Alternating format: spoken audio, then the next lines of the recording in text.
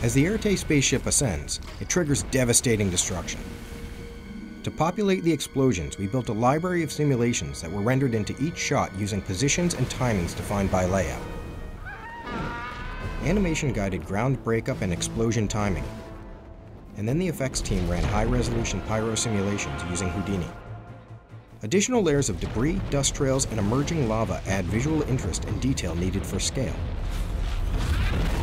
Our rigid element method workflow uses a framework with custom constraint behaviors to allow multiple materials to interact realistically in one unified simulation. Glass shatters, concrete crumbles, and wood splinters, while metal structures flex, deform, and tear.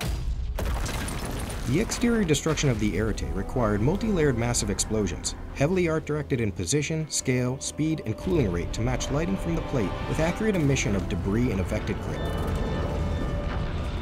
We art-directed our multi-layered simulations with lots of fire and explosions, with many secondaries, embers, sparks, and smoke, matching the plate or animation timing to serve the story while staying grounded in reality.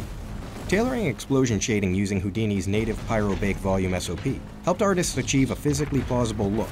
We developed a process to convert this shading for our in-house spectral renderer, Manuka.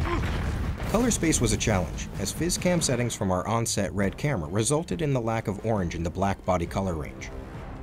Separating fire and smoke to enable independent control for each, emission post-processing parameters for fire, as well as custom color controls for smoke, helped effects and lighting to closely match the outputs. The unprecedented number of explosions required developing a standardized template to accommodate the updated shading and conversion process, now part of our standard toolbox. Howdy there, you freaking creep! The finale of the Guardians of the Galaxy saga has all the hallmarks of a gratifying and hugely complex multi-layered festival of effects that any artist loves to bring to life.